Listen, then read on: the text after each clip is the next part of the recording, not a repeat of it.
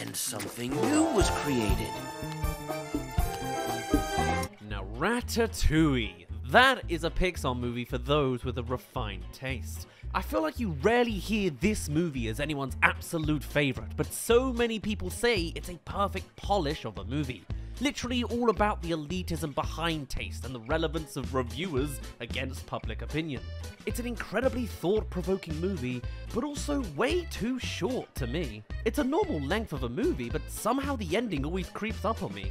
Anyway, when you think of Ratatouille, everyone always only thinks of one particular scene. They have this tiny, little... Sure, there are all sorts of highlights and iconage, but the scene that really puts the concept together and actively changes the movie with his address of the conflict must come in when the reviewer finally gets a taste of the ratty food. Rambling about the significance of reviews. Now that's an opportunity we have to jump on. It'll be more nuanced than anything I can say, so let's see how it all pans out. Everything in this movie has been building up to this final boss of a confrontation. This is the big, evil, super serious, ominous cook career-ending man that must be impressed by this revived restaurant commandeered by a rat, whether they realize it or not. Can anybody cook, even someone as lowly as a literal rat?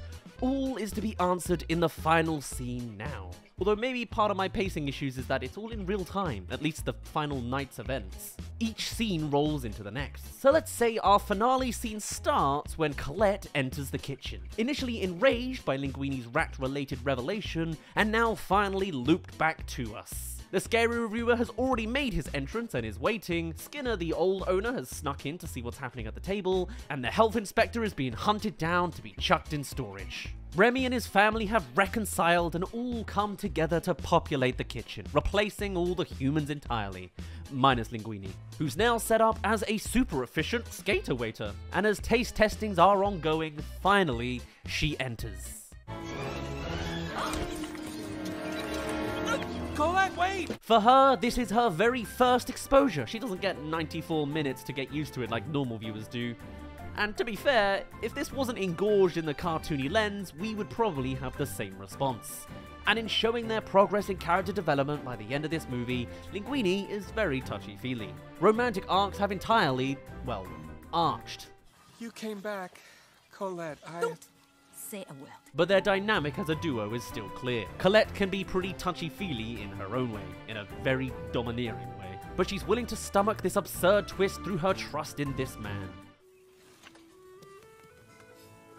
Ratatouille. It's a peasant dish. Cutting straight to instructions after requesting them with a light camera pan. The animosity between species is no longer unpleasant, so we have a pleasant camera motion. Over-the-shouldering as best you can with a rat as your subject to look up at the humans. And when looking back on him, there is this romantic kind of bloom. Usually the case when looking at Remy in the shots where he cannot speak English. It's gentle. And with a nod and touch on the shoulder, off they go.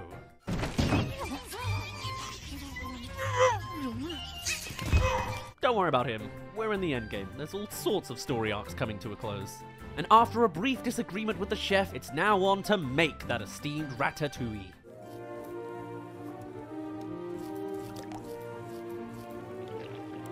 Montaging us, of course, through bits of the process, keeping neutral here, just twisting a little. Focus pulling from foreground to background to show the two working in unison at different stations, as well as this craning shot of the main Ratatouille moment. Being a pretty simple shot to set up in animation, but from a live action set, this requires an automatic camera motion that perfectly mimics the same motion every take in order to achieve that cross-dissolve effect of slightly later. With this motion once again meaning, look at all this, isn't it nice? Ready to chum in the oven. All the while interspersed with the stakes on the side, not only with the slight frantic speed of Linguini sporting around the restaurant, but stopping by on Anton Ego, designed to be as antagonistic as a realistic human can be. Dark blues to show the minimals of joy.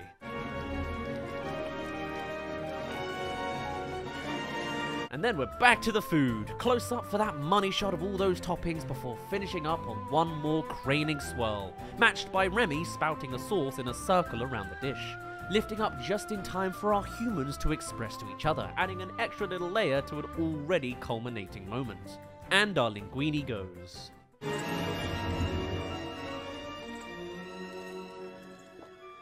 focusing first on the ratatouille itself before it's carted away, and then onto it again when placed on the table. It's not about the reviewer just yet, or this spy of a character who, again, we don't really need to worry about. Plot's been doing its plot thing. Ratatouille? They must be joking. But as he chuckles at the disadvantage of the restaurant, we again have a focus pull starting from the reviewer's pen, expertly applied as it has been used for this craft many times before. It's a gulp before the main event for making such a bold choice.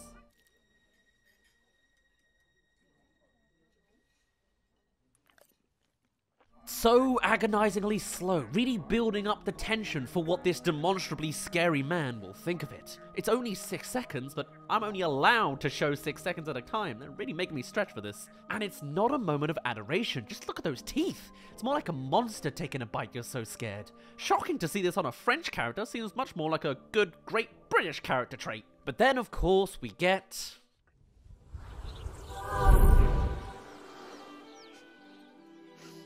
First, it's just a close-up, the eyes and the nose, opposite to the jaw we just saw. No longer is he being displayed as a beast.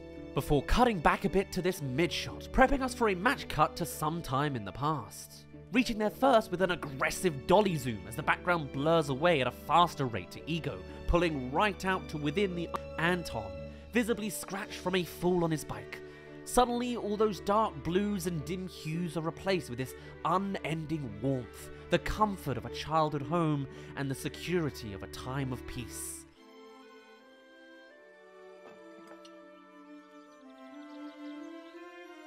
This ratatouille tastes like a mother's love, as the memory brings back a moment of support after a bad day.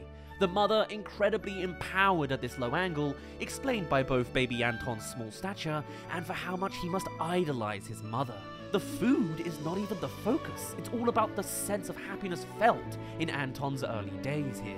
Something perhaps modern day Ego has long forgotten. But how? How did Remy manage to perfectly replicate Ego's mother's recipe first try like that? Well, I always liked the theory that they both came from the same source. Remy, of course, learning how to cook with a selection of human ingredients, all coming from the same little house in the middle of nowhere.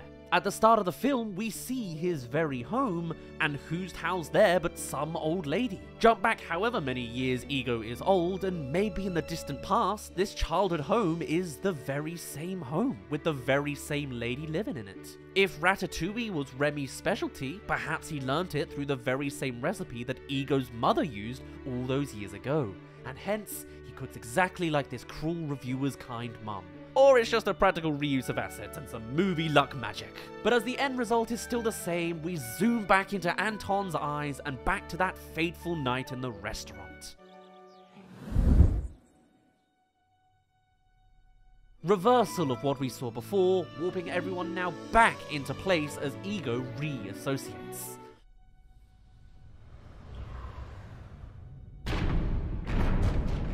Such a simple shot, and yet it tells so much. It's a slow-mo drop of the most important item of Ego's, practically his only item.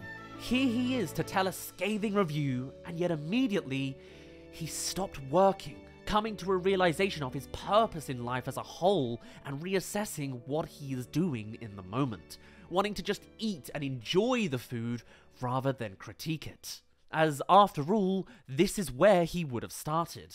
I don't like food, I love it. And that love must have started from a genuine enjoyment in the food laid in front of him. The pure joy of satisfaction and good food perhaps being the very core of his career that he'd forgotten along the way. What with his drab attire and affinity for the negative.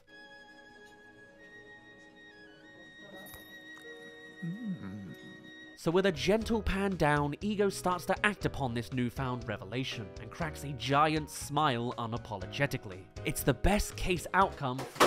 Jesus Christ, It's the best case outcome for this clear underdog of a restaurant. You're now at the halfway mark, so you know what to do. Subscribe if you haven't already, or suggest more animated scenes you'd be interested in us breaking down.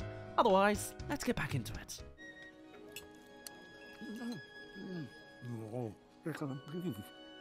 Irrelevant prior manager also has a bit of a moment like in the food, though it comes off a little more orgasmic. Not that he succumbs to actually enjoying the food anyway. He is unworthy of the food, chuck him in the freezer. And so, Ego is ecstatic, wanting to give compliments to the chef for the first time in a long while, presented with a gentle twirl on linguine before he realizes that that's not the chef of the night. Then who do I thank for the meal? Now with the camera sort of neutralizing out, there's less romanticism because our subject has changed to the missing character in this exchange. To which they then deliberate on how to and whether to tell him the full truth. Zooms on a once again scowling Ego. Over the shoulder as they argue from the door holes, and some more cross dissolves as the camera pulls further and further back to insinuate the passing of time, as Ego is more than happy to wait till the end of the evening to see this 5-star chef. And enjoy a couple of bottles of fine wine as well, it seems. Only the best quality for a man with as high a stature as him, until eventually they show him. At first, Ego thinks it's a joke. Keeping Remy blurred in the foreground is an interesting choice for his reveal, but it makes sense considering this is all about the reaction. And then we cut to a wide of the three observing the kitchen, the opposite extreme of perspective, though Ego still stands as this immensely tall and slender figure. You know, they do say height is a strong factor in a person's success due to their domineering advantage.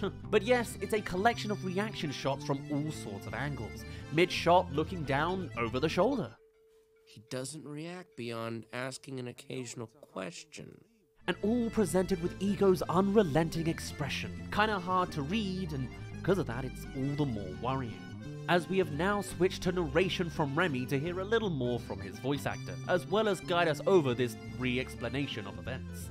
Until, eventually, we hear all the words that Anton Ego has to say on the matter, reflecting not just on the restaurant, but the role of reviewing as a whole. So I want to dissect his individual lines here as well. I'm sure this era of Pixar has something incredibly profound to say, ahead of its time and all. In many ways, the work of a critic is easy. We risk very little. And as Ego verbalizes his review, we'll be treated to an assortment of him thinking whimsically against his incredibly fitting apartment, high-rising against the cityscape of France, much like his position as a dominant overlord, despite what his words are saying. We thrive on negative criticism, which is fun to write and to read. Yeah, forget 2007, this idea still applies now. I myself have made a whole living off of doing terrible reviews. They are fun to make and demonstrably, people enjoy seeking them out.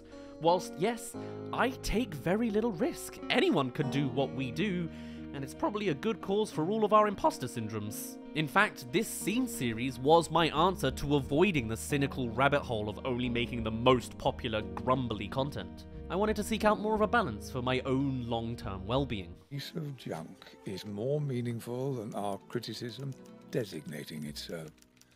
Oof. Questioning the entire value of reviews as a whole. A kind of point that's even been addressed recently, what with the split of responses to the Super Mario movie. If the critics that are faulting a movie are doing so in a way that doesn't match those of the public opinion, then what is their purpose, if not to misguide the people through their blatant out-of-touchness? If the movie, or in this case the food, brings in so much undeniable joy, what input does some cruel review bring, if it's not even accurate to the audience that is meant to receive it? Maybe our work has always been useless, certainly less so than our subjects. Also, yes, Ego's typewriter is a skull, very ominous. There are times when a critic truly risks something, and that is in the defense of the new. Now, cinematically, we switch to the rats, symbolically focusing on the new subject, of course, with a dialogue-less epilogue for our main characters. But yes, the times a critic may be at risk is when they go against the grain of some sort, putting bad reviews on a good product, or more controversially, putting good reviews on a bad, abdicating from their very duty of guiding the public to a certain conclusion. I don't recall too much of that happening IRL per se, other than on the full scale of critics mismatching with recent productions, but for Ego, it's obviously very targeted. Not everyone can become a great artist, but a great artist can come from anywhere. Highlighting the final moment our characters get that night, waiting with bated breath to hear the response, with a more clear and nuanced reformatting of Chef Gusteau's motto that anyone can cook. And as Ego comes to his glowing close, expressing his surprise with unexpectedly more slang language like, They have rocked me to my core. we finalize our victory with the highest praise one can enunciate. The genius now cooking at Gusteau, who is the finest chef in France. Wow. Accompanied with footage of Remy laid back against the beautiful Eiffel Tower and a warm, glowing sunset. The end to this chapter and a resounding, secure success. That, my esteemed viewers, is the scene that changed Ratatouille. It's the key moment we all remember best, with a little topping of some meta review commentary to boot. An incredible end to an iconic story. But for now, my name's been Daz. You didn't really care, and I'll see you in a little bit.